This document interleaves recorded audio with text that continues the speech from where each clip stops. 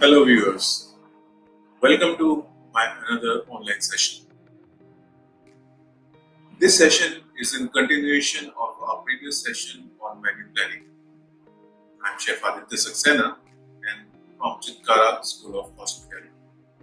So today we will be covering the other factors that affect the menu planning, starting from seasonal availability, location of establishment, staff capabilities, type of customer, equipment availability, kitchen space, menu language, balance.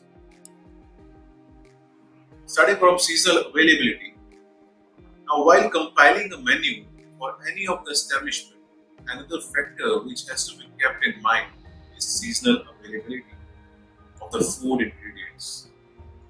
Those vegetables which are not available throughout the season should not be mentioned in the menu. People have a very strong likes and dislikes, so dishes should be added in the menu as per the taste.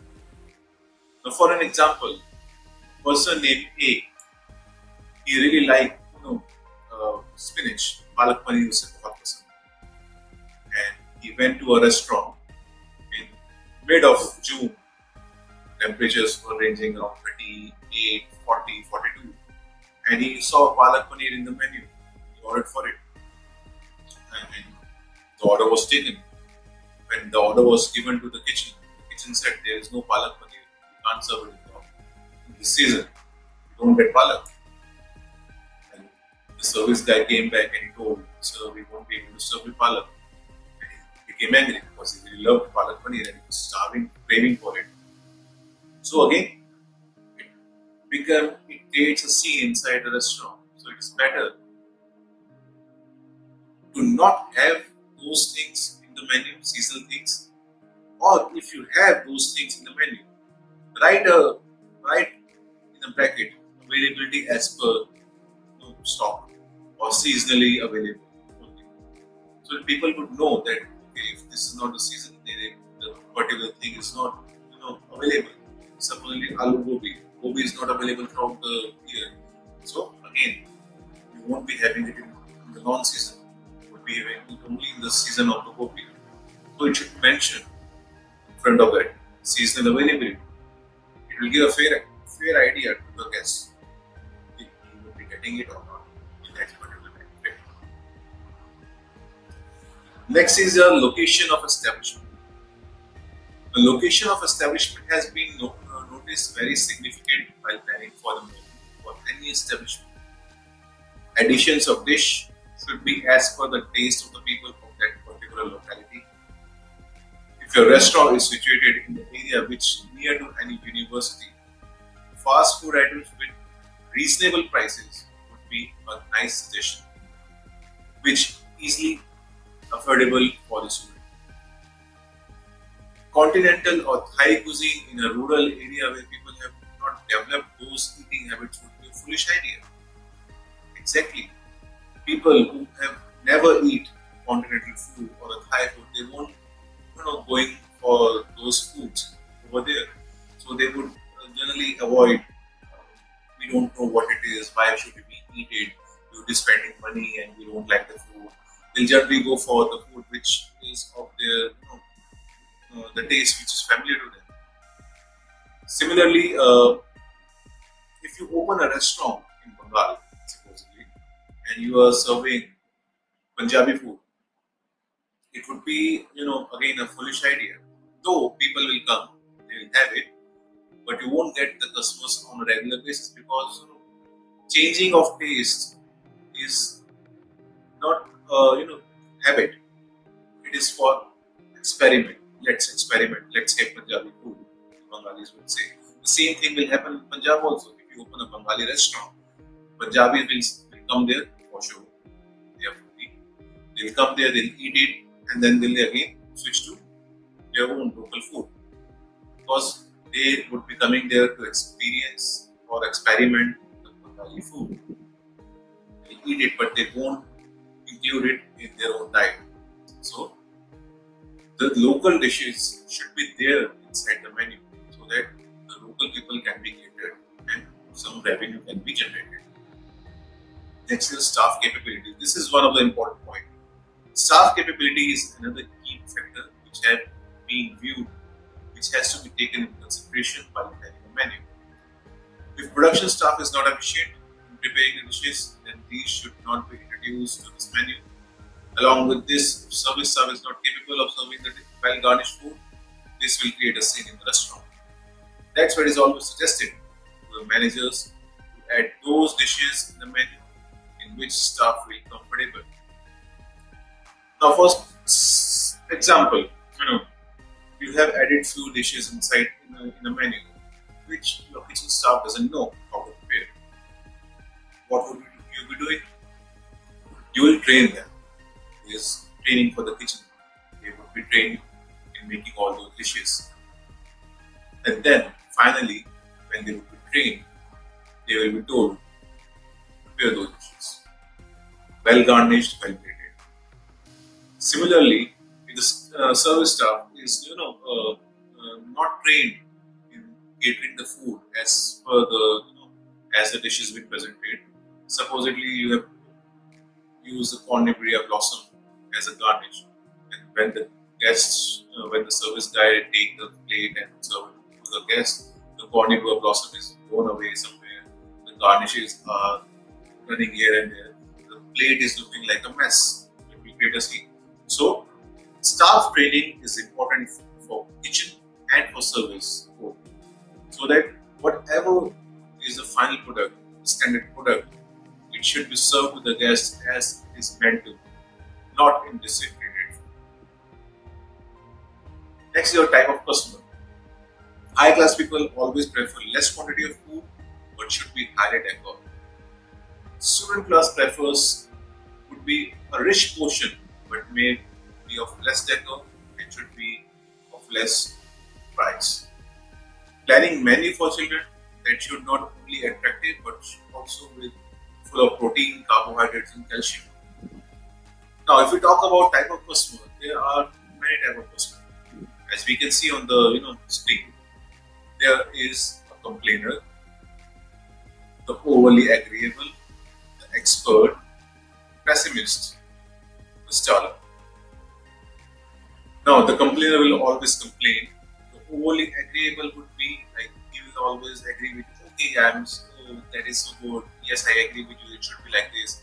Then there is an expert, which always say that this should be added in the dish and it will taste much more. The pessimist will always say, oh no, this is not good. Then there is a staller. Okay, yeah, fine, thank you. We won't say much. These kind of guests are much more dangerous. The staller.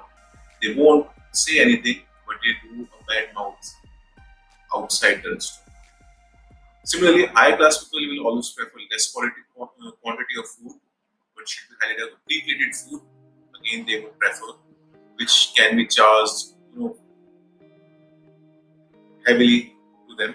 They would be able to pay for that because they are not looking for food. They are looking to satisfy their economic status inside a restaurant. They are there to pamper their taste buds and pay for it.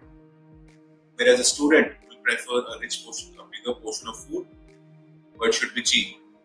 So the food, the customer type of you are saying that there is one is a higher class, one is a student which is not earning, but again he is dependent on for money to his parents and he won't be spending much.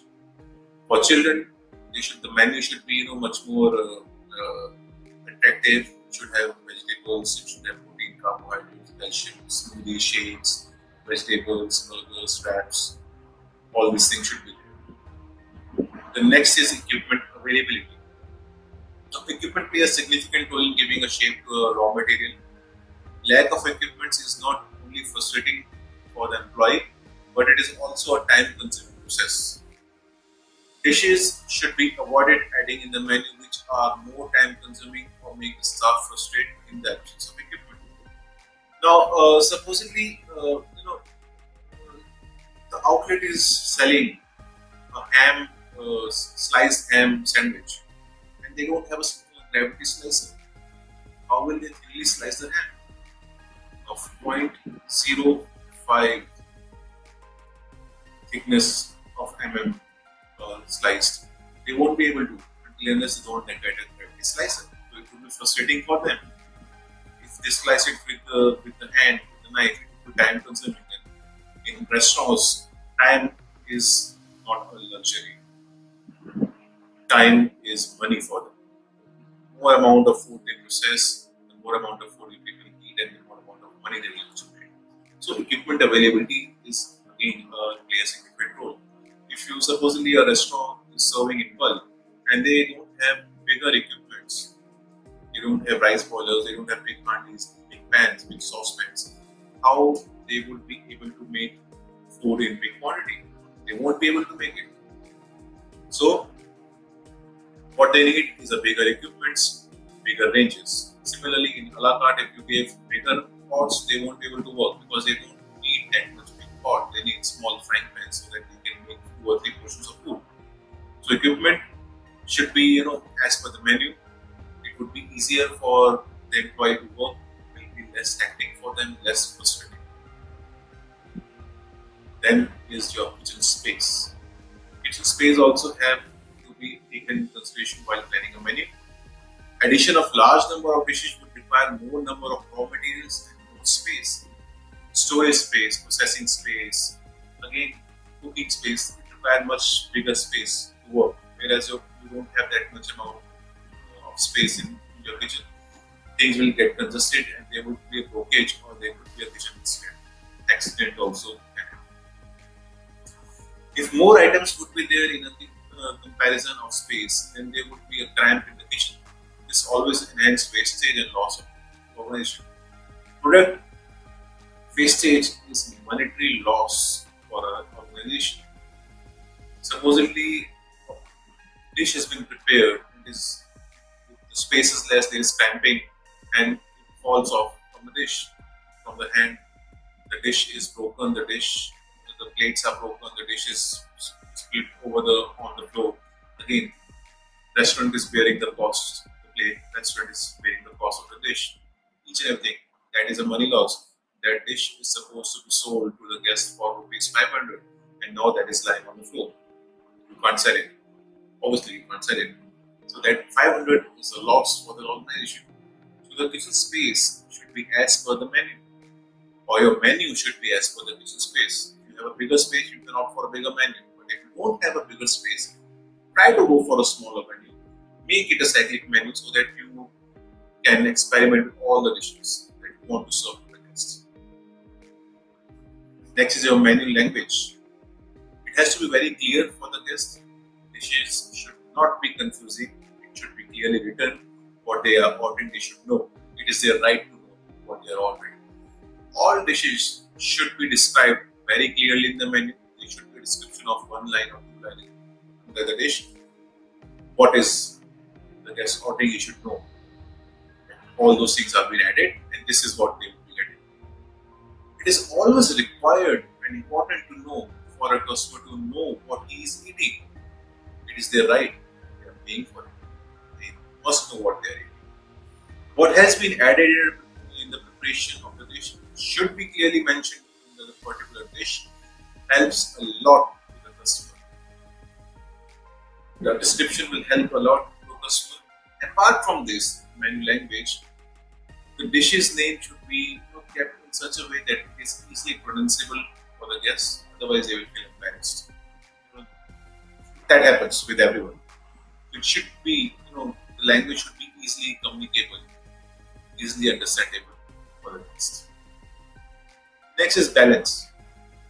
So this is again an important part. Any menu had to be well balanced by avoiding colors repetition, words repetition, gravy repetition.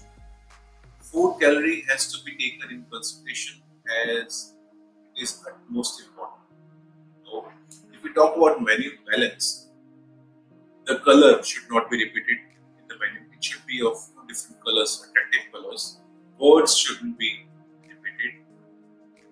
Chicken tikka masala, vegetable masala, butter masala, this masala, that masala. Again, the word masala is repeating.